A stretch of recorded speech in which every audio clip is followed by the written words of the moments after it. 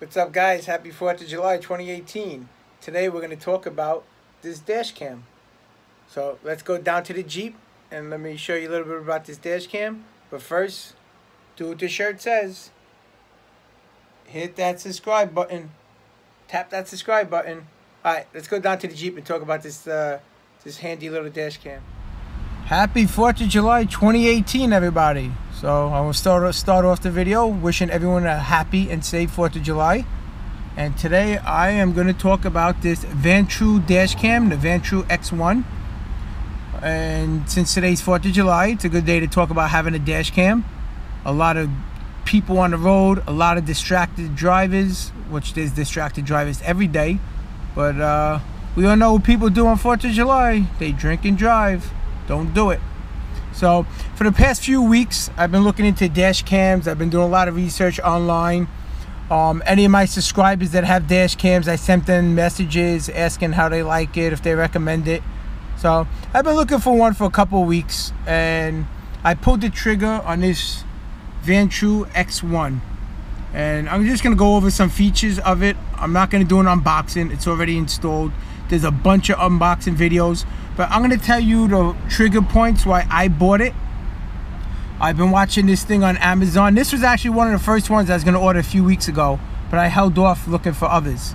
And it was a few weeks ago. This thing was on Amazon for $119. Last week it went down to $89. And I put it in my cart. I was about to order it for $89. And I watched a few more videos while I was waiting for my wife to add some stuff to the cart before I checked out on Amazon. And I came across a video, and in that video the gentleman gives a discount code. So they never work for me, discount codes, but I was like, what the hell, I got nothing to lose. So it was like $89. I put in a discount code, and sure enough, bam, it takes off 17 more bucks, 17 and change. So I wound up with this camera for $68 or $69. Originally 2 weeks ago it was $119. So what does it say on the back? I will link that description, I will link that discount code in the description, so if anybody is interested in this. So the reason I went with this camera is for a couple reasons. One, I wanted a camera that I could play back footage. God forbid something happens.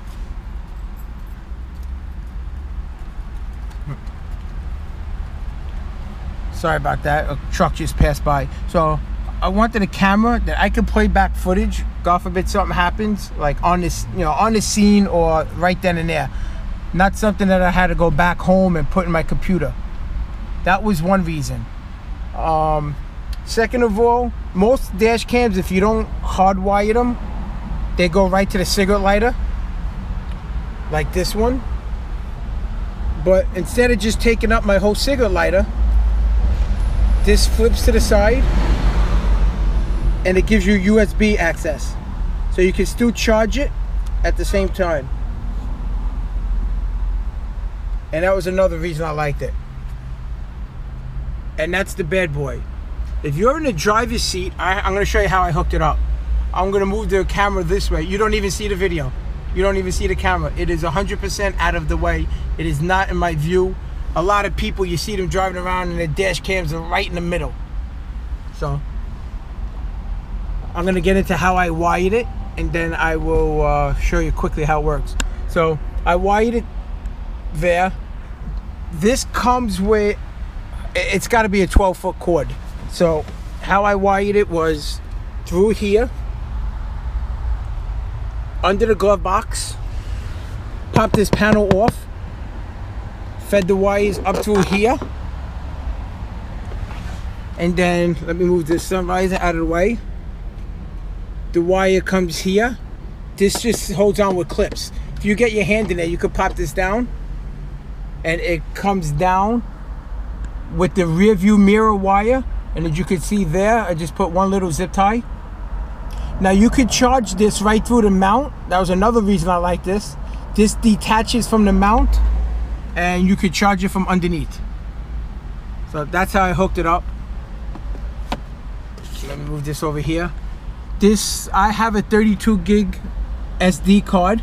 This does support a 64 gig if you're using a 64 gig, you need to format it to FAT32 format. Otherwise, just use the 32 gig. Another thing I liked about this, if I can find where I put my keys. So this is tucked out of the way, and this is more of a forget it type thing. As soon as you start your car and this gets power,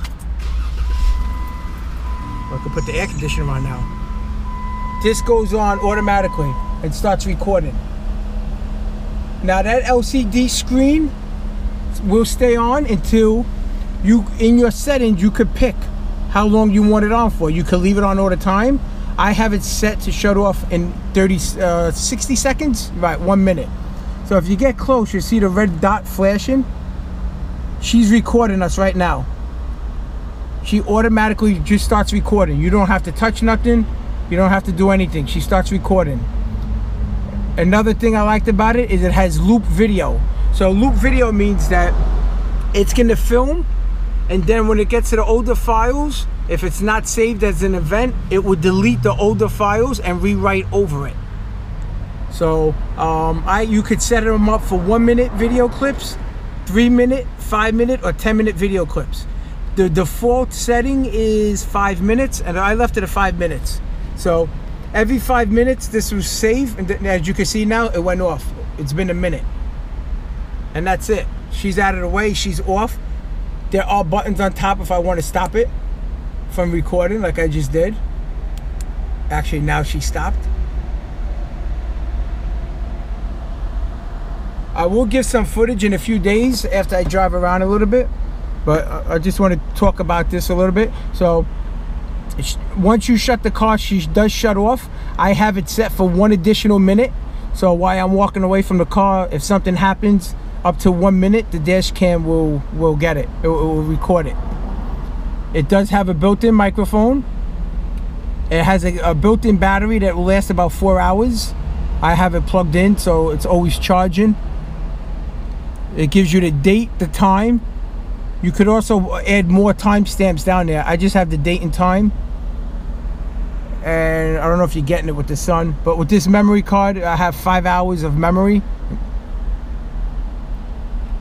It does have G-Shock, which it comes default set to medium.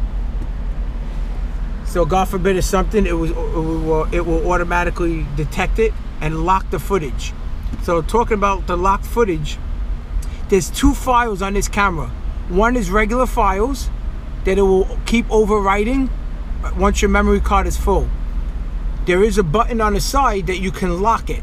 So you could lock your footage if you choose. If you see something on the road, even if you don't have an accident or something, and you saw something and you want to lock it, it will not overwrite the locked files. So that's pretty cool. Whatever you lock is saved for good until you manually delete it. On the top, I don't know if you guys can see, there's buttons here. There's also a camera button. So even while you're recording, if you come across an event, you can just press in and lock. You can take a picture of something and lock it. That was another feature that I liked. That was another. How are you? Enjoy your Fourth. Yeah, more. Yeah. Enjoy. You got it. Enjoy your Fourth. Take care, buddy. Sorry about that. Just one of my nice, friendly neighbors. You don't come across many of them in New York City. So, as you can see, that was another. Let me put the menu back on. And that's basically it. It does have a parking sensor. So you can get a hardwired kit.